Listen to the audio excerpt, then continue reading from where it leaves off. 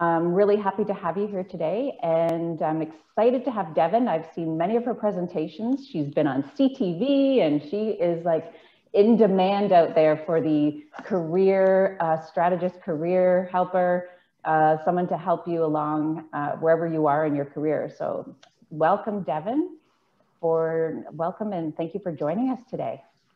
Oh, thank you for having me. Aren't you kind? I know, right? All the media, it's been a little bit nerve-wracking. So I'm actually going to put some slides up here. Let's get this bad boy started. Just a reminder to everybody, please put yourself on mute. Thank you. All right, so thank you so much for that lovely welcome. Of course, today we're going to be talking a little bit about career change. I kind of wanted to start a little bit with my own career story, and you'll see why as I get partway through. So I have one of those jobs. I'm a career development professional. I work with people to help them figure out what they want to be when they grow up, how to best present themselves to an employer through their resume or job interview, whatever it may be. And it's really common for me to get asked, how did you get into that? That's really interesting. That's really cool. I actually started my career in environmental consulting, which is not at all the answer that people are expecting when I start talking about that. I did an undergraduate degree in geography, which I really, really loved. I found it's very interdisciplinary, geography, and no, I cannot name you all the world capitals. But as I got towards the end, I thought, I think I want to be in the environmental field. I think that's where I see myself. I had no idea. I didn't have hard skills. I had no idea what type of work I would do. And I ended up in a graduate certificate program to give me a little bit more of that grounding in like environmental regulations and things like, soil sampling and whatever else. So I did some of that. I was hired by a small engineering firm in my hometown of Sarnia, and they were a great company to cut my teeth a little bit and to have a first kind of grown-up job because they were small. Everybody knew each other, really great team chemistry, lots of great expertise. And even though I was, this shiny green new graduate, they were very open to, suggestions and ideas and that sort of thing. It's a great place to start, but my clients who I worked with to bring them into compliance with air and noise regulations, they drove me bananas. I really, really hated the work. So I started thinking more towards stuff like environmental education, or maybe doing, community outreach for a nonprofit or something along those lines. Again, I was pretty early in my career. I think I was about 25 at this point. So I really didn't know, I didn't know how that was going to flesh out. So I decided going back to school would probably be the best move. I did another graduate certificate in communications and surprisingly did not get anywhere near the environmental industry after that. I actually ended up being hired by Skills Ontario, which promotes careers in the trades to Ontario youth. So I spent the next 5 or so years going into schools. I delivered thousands of presentations to students talking about what trades are, how careers unfold, what is the difference between different types of post-secondary education. And as I was doing this, I started to realize just how little information I had in high school where I was being expected to make these big career decisions. I was like, well, there's something not right here. There's a disconnect there. And from there, I moved into the community college system. I was first in recruiting and then in the career center. And again, then it was meeting with students and new graduates one-on-one and hearing a lot of, I liked my program, but I don't know how this translates into work. I really enjoyed this particular aspect, but I don't think that the rest of it really fits me. And I don't know if I want to do this for a career, and I don't really know what to do next. And then I would get like seasoned alumni who would come back. They're in their 40s because we offered service lifetime to alumni and saying, I've gotten this far. I don't know if this is really it. I need to make a shift. I don't know what to do. When I first chatted with Monica a little bit about doing this session, it was funny because I had somewhere around there had just read an article about how over 50% of Americans are looking to make a career change when the pandemic ends. And then I did a bit of digging and the stat for Canada was about 30% or more people wanting to make a career change. So this is something that is currently on a lot of people's minds, and it's something that I have certainly worked with a lot in the capacity of the work that I do. So that was kind of how this webinar was born. But I think very often we just don't know how to do good career research. We don't know how to make these shifts. And so this seemed like a great way to talk about some of this stuff, and, you know, partly to help you understand, like, everybody thinks in these sorts of ways. It's very common to think, I'm not really sure. I think I did everything wrong. I wish I could start over again. Those are really common feelings to have.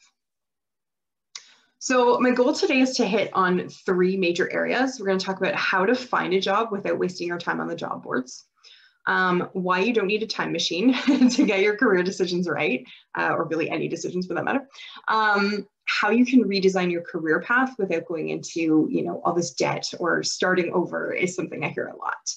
My goal for you is that you feel a little bit more confident and a little bit less stressed about maybe making a move sometime soon, and that you'll have some actionable steps and some actionable tips that you can take with you. So yeah, we'll dive right in here. As I'm going through, if you have questions, just pop them in the chat, and I can address them as we go, and I'll check in with you a couple of times along the way as well. So we're going to start, of course, with find a new job without wasting your time on the job boards. So the first thing a lot of people do when they're looking for a new job is, you tell me, what's the first thing you do? I want a new job. What am I going to do?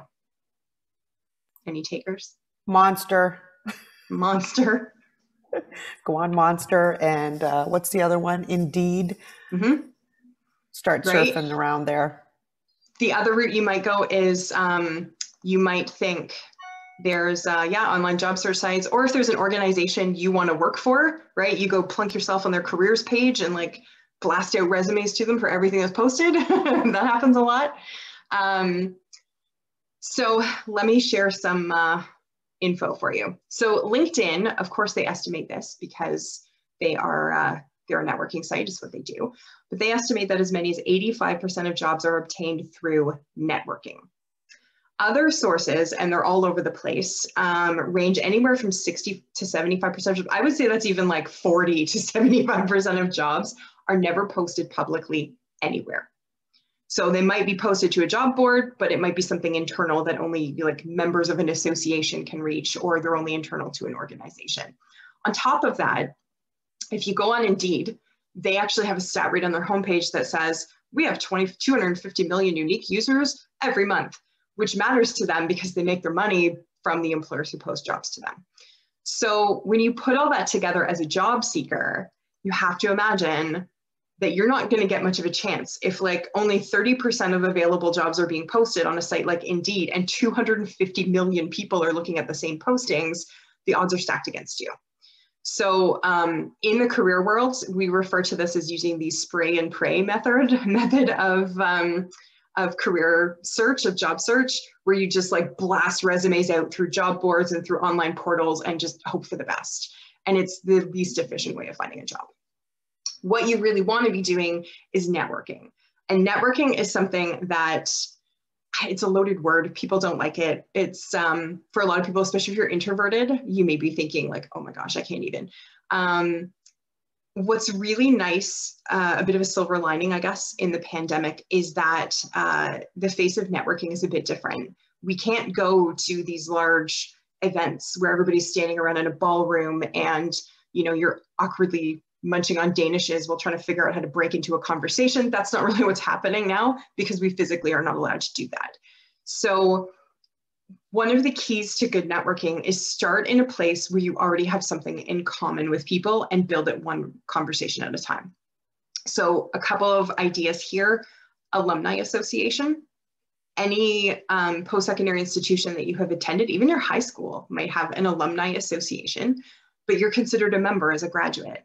So they probably have opportunities available. Similarly, industry associations, professional associations, not only will they necessarily hold networking events or opportunities, they may also have some sort of mentorship opportunities available. And whether you are the mentor or the mentee, that can be a great way to build relationships. LinkedIn, I guess, is sort of obvious. That's what they're built for. And that search bar, I mean, you can search on job title, you can search on experience, you can search on schools people have gone to, you name it. So you can always find people very specifically who have things in common with you, or who are doing things that sound interesting. One a lot of people don't necessarily think of is something like meetup.com, where the groups that you're joining may have zero professional association whatsoever, right? You may join groups where, I don't know, maybe you're a trail runner, sort of there. And if you're joining a group of other trail runners, the conversation may start with stuff like, you know, how long have you been doing this? Or how do you track your stats? Or, you know, have you ever traveled to other parts of the country or other parts of the world and done trail running? What was the experience like, whatever. But eventually you can shift that conversation into, what do you do for a living? How did you get there? What kinds of skills do you use on the job? What do you like and not like? The point here is to find the commonality to start. One of the simplest things you can do if you're looking for a career change, especially if you have an idea of where you'd like to go, is tell everybody you know. Now, maybe not literally everybody. You're probably not going to go to your current boss and say, hey, buddy, just so you know, not likely, but I do have a good story to illustrate that I'll get to in just a moment. The other side of networking I find people are challenged about is they feel this pressure to sound smart and to impress the people that they're meeting through networking conversations, or if you are attending online events. And you don't want to think of it that way. The best approach to networking is to be curious. Ask questions about what they're doing. And when they tell you, tell me more, that sounds really cool. Be just open and friendly and listen. And the funny thing is, you may barely say anything, but when you leave that interaction, they're going to think you're the best conversationalist that they've ever met. The goal early on is to get a sense of what skills and so hard skills and soft skills do they bring into the job? What is it that they use on a daily basis? And that will give you a sense of what you already have and where you have gaps that you need to somehow figure out how to fill, which we'll move into with the next section, with another section later on. So be curious, ask lots of questions, be friendly, be open. But the idea here is that you hopefully get some idea of what you already have that you can take with you and what you need to get. So I promised you a story about telling everybody that you're looking. And this was a story a former supervisor told me, which is kind of too bad she can't tell you the story because she's pretty funny. She was good at it. So it was early in her career. She got into one of these situations where the company she worked for got bought out. The new company brought in their own people and axed everybody who was there. And of course, she was on the wrong side of the chop. So she gets laid off. At this point, I think she was in like her mid to late 20s, probably the first time she'd experienced something like this, and was just super grumpy about it, which who isn't? When you're laid off, of course you get grumpy about it. It's not personal, but you take it personally. So she moped around at home for a couple of weeks. And finally, one of her friends was like, dude, you need to snap out of it. And of all the things in the world, this friend talked my former supervisor into going to a Tupperware party, to give you a sense of the timelines here. So talks her to this Tupperware party. It was in her own neighborhood, so she didn't have to, she didn't drive. She decided to walk over. And the whole way over, she's like trying to be like, don't be such a grump. Like, you need to snap out of it. You got to start looking for jobs. You can't be in this headspace, whatever. So she gets to the house, rings the doorbell. Hostess opens the door and says, oh, hi, I'm hostess. Nice to meet you. And my boss said, hi, I'm boss. Nice to meet you too. And hostess says, oh, boss, I'm so glad you're here today. What do you do for a living? Of course, she's been grumpy for like the last 2 or 3 weeks about being laid off. And she said to me, when she told me the story, she's like, I don't know what possessed me to do it, but something just kind of clunked into place in my head. And I was like, stop feeling sorry for yourself. And so she replied with, actually, I'm between jobs right now. My company was taken over, got laid off, but I worked in training and development in the HR department, and I really enjoyed the work. And hostess looks at her for a second and goes, my boss is looking for somebody exactly like you right now. And I was like, you are kidding me. She's like, no word of a lie. And so it was funny because I think they were pretty far in the hiring process. Like, they were choosing between a couple of people. They were about to make an offer. So she wasn't in time to kind of be part of the hiring process, but she was invited in to have a conversation. And at the end of the conversation, the person she spoke with, the manager of this department said, you know, unfortunately, we're not really in a position to, like, we're pretty far in our hiring, but, you know, I have a colleague in another organization that's looking for something similar. Let me give him a call. Can I pass him your resume? And that job she ended up getting. So when I say tell everyone that you're looking, I mean, tell the person at the grocery store checking out your groceries. I mean, tell your grandmother, tell your kid, tell your friends' parents, your kids' friends' parents, tell everybody, because you honestly don't know who's connected to who. And that's one of the wildest stories I've ever heard. It cracks me up. It's pretty funny. Any questions so far? I'll give you a second to type if you want to.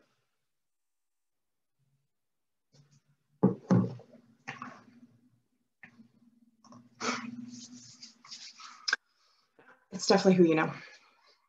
Definitely who you know. And it's a lot simpler than people think. That's kind of my point here. Okay, so I will keep trekking. Certainly if you have questions, feel free to type them in and we will get to them. You don't need a time machine to get your career decisions right. And I think probably all of us have had that feeling at one time or another of, if I'd only known then what I know now, right, I would have done it differently. I would have chosen a different program. I would have started my career somewhere else. I have heard this countless times. My colleagues in the career development world have heard this countless times. The good news is, since nobody seems to have invented a time machine that they want to share with the world, you don't need that anyway. So the way career development works is not kind of these traditional analogies that we use. It's not a staircase. It's not a ladder. It's not a path, you know, winding path through the forest or whatever analogy you've heard. In the inside of the industry, when we talk about career development from this professional perspective, we talk about career development happening in circles or in cycles. So you have a lot of different elements to it, right? You start generally very broad with, well, what do I like? What am I good at? What would fit my personality? And eventually you end up at a very, very specific point. What skills and experience do I have that fit this particular opportunity? And how am I going to communicate that effectively to this employer? So this is stuff that, you know, it seems like it should be really linear, right? Start with know your value and work your way up to here, or start here and work your way to here. But we haven't intentionally created this as a circle. And so a lot of times when I talk about this with people, I will say, you know, think of it more like being on a merry-go-round. You know, you get on and you circle around a couple times. Hopefully you don't barf on a merry-go-round. This is a terrible analogy. And then maybe you think, you know what, this sounds cool. I'm going to go try that. And you go off to the side. Some things you like, some things you don't. You hang on to what you like, let go of what you don't, and you hop back on the merry-go-round. A Ferris wheel might be another way to think of it. And every time you get off, you have more experience, you have more ideas, and you get a little bit closer to that more ideal fit. That is more typically how a career unfolds, right? You try different things and you keep what you like and you let go of what doesn't work for you. At least that's the hope. You may find that your career maybe doesn't look like a circle. Maybe it looks like a triangle. Maybe it looks like a star. Maybe it's an amorphous blob, whatever. But just because the shape of your career doesn't look like the shape of someone else's doesn't mean you did it wrong. And one of the things I say to pretty much everyone I work with is you can only do the best that you can with what you know at the time, right? And once you get more information, once you are introduced to something that makes more sense to you, then you can work with that. But until you get exposed to that, you can only do what you can do, okay? So a great story to illustrate this, of course I shared my career story, but my friend Carrie Ann has, I think, one of the most interesting career stories I've heard. And I feel like she demonstrates this idea of sort of gather different pieces and build on what you already have. Carrie Ann grew up in Jamaica, and in high school, really good at sciences. She was the smartest people I've ever met, and decided she wanted to become a doctor. So little 17-year-old Carrie Ann is in the top box here going, yep, there's my goal, doctor, I'm on it. Starts in biology. And before she reached the end of first year, she was like, wow, there's like a lot of blood in being a doctor. I don't want to do that. So she's already changed her mind once. And instead of saying, oh my gosh, I have to start over, I don't know what to do, she went, you know what? I still like biology. I'm just going to stick with it and see what happens. So she continues on, graduated. The first job she took, it was in like reception or something, not even remotely related to what she studied, and something she kind of hated a lot. And one day she saw a recruitment flyer for the Army Reserve. So she went, sure, let's do that. And went through her basic training and the assignments she had to do. Once she was through her required commitment to the Army Reserve, she actually got a job teaching high school biology. And she really, really liked that, but the salary wasn't great. And I mean, especially when you're younger, you're kind of thinking, I want to make a lot of money as fast as possible, right? So kind of kept her eyes open for something else. A game changer for her was when she was 23, she met somebody who had just come into the country, and he was looking at starting up like a food processing, food production facility. And the whole idea was new to her. She really loved and was interested in technology. She really liked biology, even if it wasn't, medical in nature. And so through conversations with this person, she decided she would go work for him and do this. And what really sparked for her was an interest in business, because of course, now she's part of this company that's in startup mode. So she got to find out all these different things about how a business operates, how it gets off the ground, your marketing, your accounting, your all these things that you need to do. So while she was working there, she started doing an MBA part-time. Biology to an MBA, not the logical choice that you expect. And after about 4 years there, working away and then working on school in her spare time, she was actually headhunted into a private security firm. They were looking for someone a woman who had leadership experience in the military. She was kind of a perfect fit. And probably the best thing about that opportunity is that's where she met her husband, who was from Canada and was kind of working there on a contract. So after contracts were done, he decided he wanted to move back to Canada. She decided, yes, okay, sure, I'll leave paradise to go to the snow, that's fine. They moved back here, got married, had a son, all that stuff. Obviously there are limitations on what she can do in terms of like visa and whatnot. She decided to go back to school again. So this time she enrolled in an advanced diploma program in biomedical technology, which is basically the people who service and build, stuff like incubators, EKG machines, those kinds of things. And that's where I met her, because she attended that program at the college I worked at. And we were working on a marketing thing together. So when she graduated, she started working full-time for the company that she'd done her field placement at. And at that point decided to finish her MBA, which had been sitting there at this point for like 8 years. So finished the MBA, working along, life got in the way. Her mother fell ill and unfortunately passed away. And Carrie-Anne ended up taking a good long leave of absence to, care for her mother and grieve losing her. But also it's one of those times when you sort of reassess, what do I really want out of life?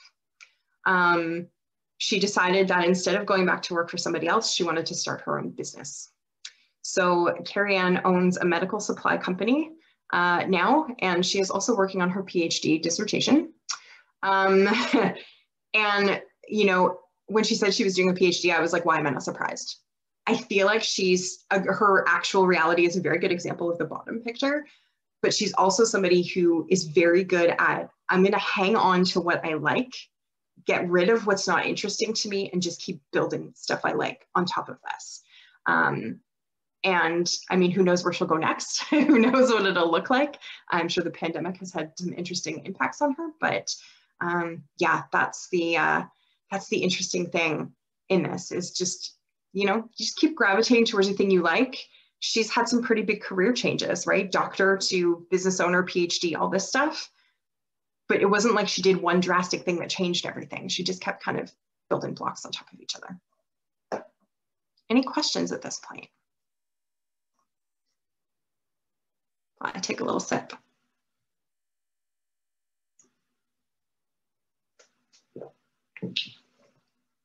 Alrighty, I will continue on. Redesign your career path without going into debt. I've had this conversation with a lot of career folks that I know. I have a pretty big network in the industry. And one thing we commonly hear is people, no matter what age, what stage of career, will often go to a career professional and say, I definitely want to change. I think what I need to do is go back to school. I need an MBA. I need a master's degree. I need to upgrade my diploma to a degree. I need. And usually after you talk to somebody who's like, well, what about this? What about that? You kind of pull back from that a little bit. What I'm saying here is very often you probably don't need drastic change. And there's a few things you want to bear in mind if this is kind of where you feel a pull right now. When somebody says this to me in my head, this is what I'm thinking. Do you really need an MBA? MBAs are expensive, by the way, really expensive. Do you? So you want to think about what is the actual cost? Not just money, that's one piece, but how much time and energy do you need to invest in this? And is it going to be worth it to you? What happens if you don't get the outcome that you expected to get? And not just maybe you don't get that promotion, or maybe you aren't as eligible for that job as you thought you might be. What happens if you get one semester into it and you go, wow, I really hate this? Then what? Is there an alternative? And yes, there is pretty much always an alternative. So you remember early on, we talked about networking conversations. And one of the early things you want to do here is assess the gaps. Where is that gap? What do you actually need to get you from point A to point B? You may need a master's degree, and that's fine, right? If you decide tomorrow you want to be a lawyer, yeah, you're going to have to go to law school. That's part of the package. But depending on what you want to do, that may not be necessary. So here are some alternatives to consider. You heard me mention that I did 2 graduate certificate programs, and those are short. So most colleges and universities offer them. You typically have to have some previous education in order to get in, which is what makes it graduate studies. But it's a certificate, so it's typically about 8 months. And obviously that's a lot quicker than taking 2 or 3 years to do an MBA or a master's or a PhD or whatever. So that might be an option. If you really have to completely reverse, completely change gears, that might be an option. Part-time studies. Or continuing education, you'll see them listed as both at different educational institutions. So if you're looking to do a college route, a university route, what is available for you to study on a part-time basis? One of the other silver linings that has come out of the pandemic is the accessibility to online education. Where a couple of years ago, you may not have had much choice in doing courses part-time. You might have had to attend in person and there maybe was no online option. Now that they all have the infrastructure in place, there's a really good chance you'll be able to find what you need online. Micro-credentials. Literally what it sounds like, instead of getting, a diploma, a degree, or whatever, you're getting a mini credential. It's a little guy. Usually it's about 2 or 3 courses, and it's very targeted to a specific skill set for a specific industry. So one example is, medical record keeping, if you work in the medical field, or something along the lines of different types of software that you might learn for any number of things, maybe architecture, maybe graphic design, whatever, but a mini credential that says, this person is now skilled, they're qualified to do this. Professional designations or certifications. Obviously these come in a lot of shapes and sizes. And I'm thinking of stuff like, your Six Sigma lean belt kind of stuff. Project management certification can be really useful for a lot of different things. I know in my field, in career development, certification is optional, but if you have no introduction to the industry, most people, I think I mentioned, come in from HR or come in from social work. If you haven't come from that background, there are other ways to become certified without having to go do, an MSW or even a social services worker designation diploma at a college. So a lot of different ways sometimes to get where you want to go. And again, you're looking at where are you starting and where do you need to be and what is going to help you fill that gap. As you're looking along these lines, you want to be mindful too of how you can pay for it. That doesn't necessarily have to come out of your pocket.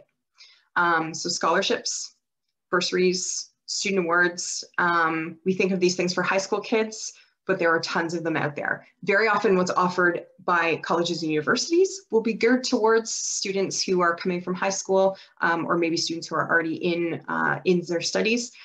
But there's a wide range of organizations out there that give money to all types of individuals for as many reasons as you can possibly imagine to get into whatever educational programs.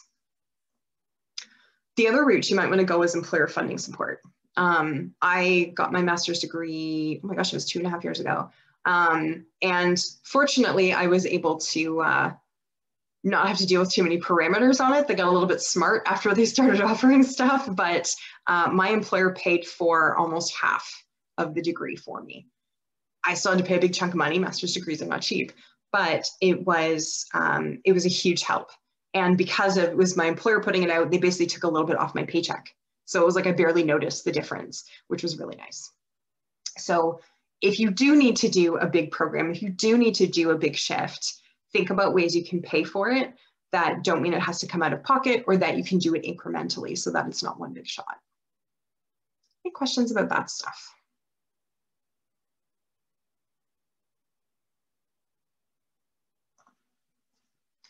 I should mention here too, there's, in a lot of cases, schools are getting really creative about how they let people into programs. So the master's program that I did, you know, I have maybe the more traditional, like I have an undergraduate degree, I had done some other stuff, plus I had a lot of work experience, but 2 of my former colleagues were in the same program, and both of them only had college diplomas, and they were able to get into a master's program, complete a master's program while they were working full-time. So if you're not sure about admission, you might be surprised at what you find too if you need to go that route. Devon, I had a question. Yeah.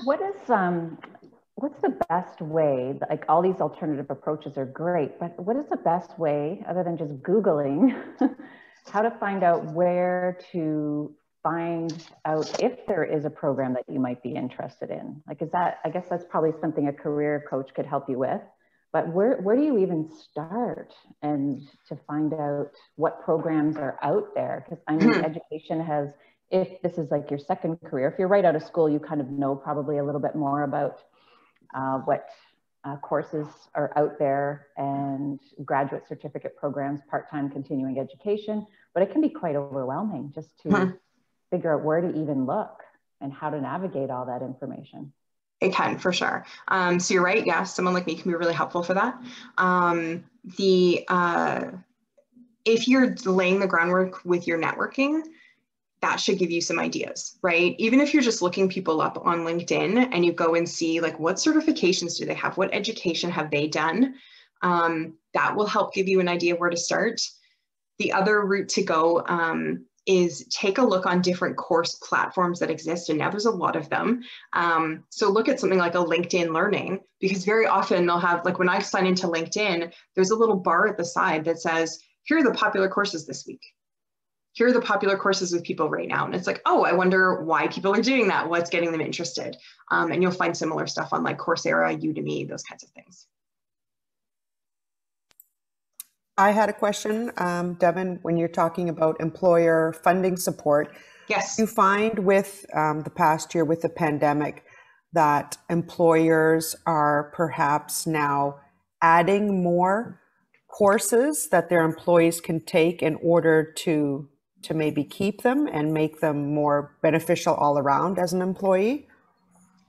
Because of the accessibility of a lot of online platforms, a lot of employers are doing stuff like purchasing a subscription to something like LinkedIn Learning.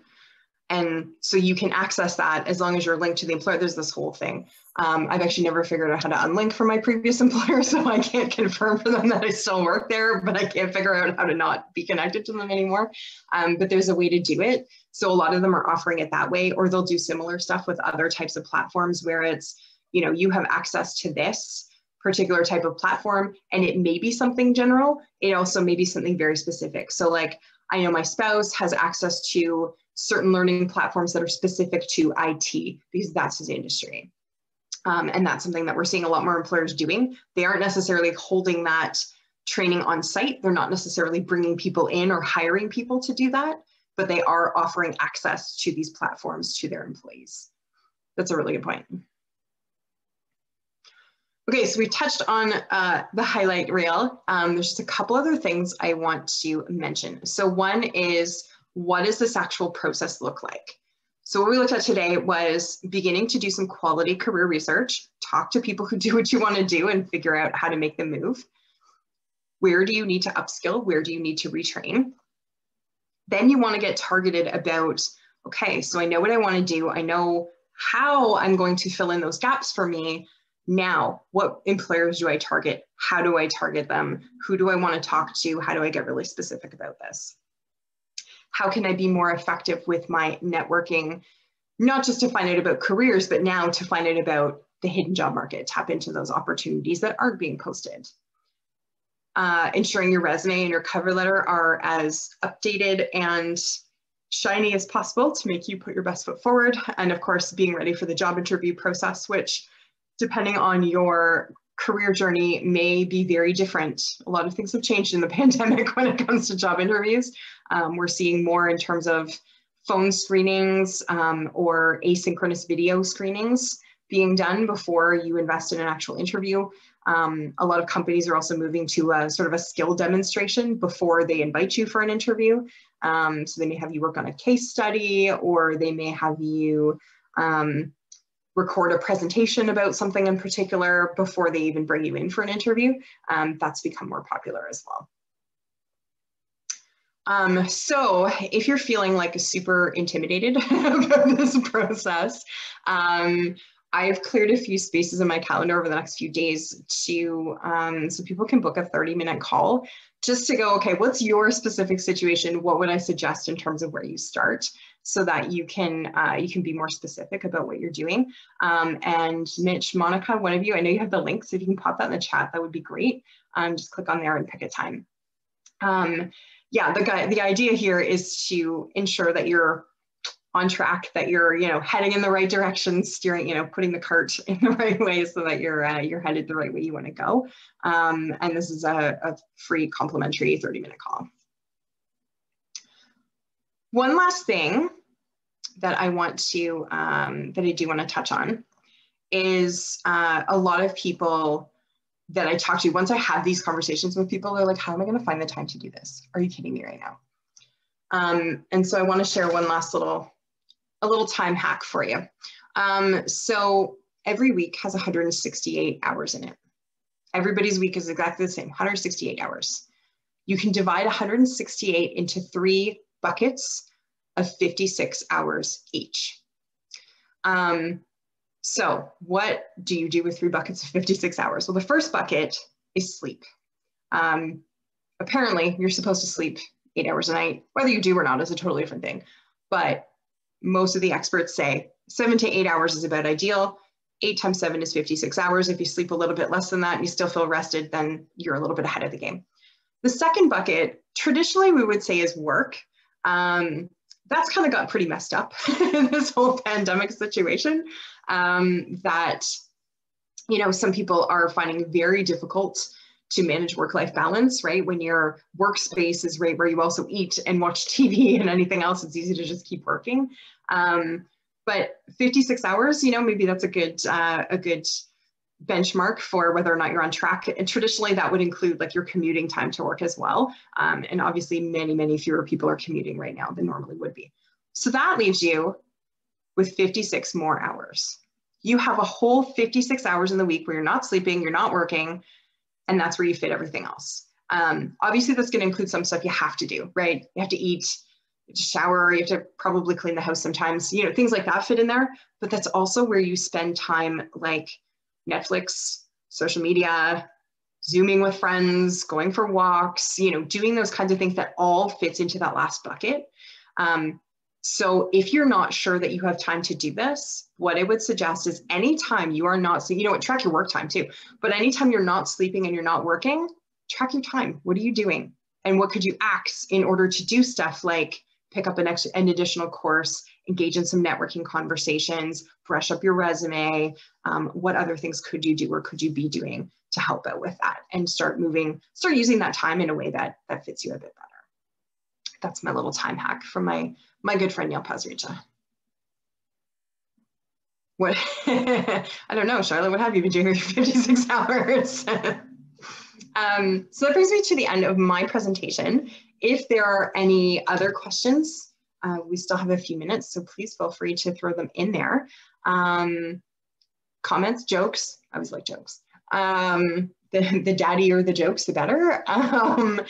But yeah, you know, you can do this. You don't have to do massive stuff. It's really about small changes and being committed to them.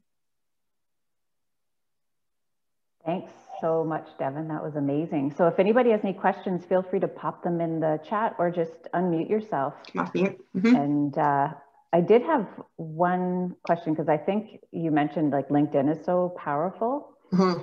What would you say that before you start linking in with people, if you're looking for a job, what are your tips to, like, how should you get ready? I mean, obviously, I think you should probably update your profile and but a lot of people don't really know how to make their LinkedIn profile the best it can be. Is that something you can help out with, or what are your suggestions to get your LinkedIn where it should be? I definitely if you have worries about a LinkedIn, what your LinkedIn looks like, we can do like sort of an audit. But a couple things I suggest at the top. One is take a look at your headline. So your headline is what comes right under your name or right after your name. Because when you post stuff or when you comment on somebody's stuff, at least a bit of your headline shows up with your name. So whatever your top skills are that you have to offer, whatever industry you're in, what problems do you solve, that stuff should be right at the beginning of your headline, because every time you comment on somebody's stuff, people are going to see your name and then I help people too, or my goal in life is to, or the industry I'm most experienced in is, or like that goes right along with your name. So that's just a little tweaky markety thing. The other thing you want to do is create a good about section. And a lot of people actually skip the about section, but LinkedIn comes up really, really high in Google searches. So you want to make sure if somebody's looking up your name or somebody and they're looking you up because they've met you somewhere, your LinkedIn's going to come up really high. And that about section gives people a kind of a baseline of who you are. So you want to think of it sort of like maybe how you would do like an elevator pitch, right? This is what I do. This is what I love. This is why I'm good at it. This is who I like to help. Is it right? You can expand on what you put in your headline. Your headline may limit you in characters, but that's usually the stuff people look at fastest. And then in terms of like the rest of your profile, I mean, it's really up to you. The biggest, what you want to include, what you don't want to include, what you want strangers to see, what you want connections to see. The best tip I can give you is as you're filling out your profile, think of it in terms of forward thinking, not so much what you've done in the past, but how the next person will benefit from what you've done in the past. Oh, that's good. So that's really the direction you want to go. That's awesome. Thank you. One other quick LinkedIn question.